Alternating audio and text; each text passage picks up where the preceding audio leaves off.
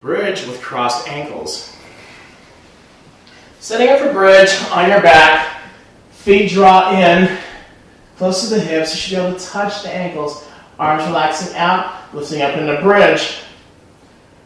Hold here the designated number of breaths. Then walk the left foot into the center, lift the right leg up, cross the ankle over the thigh.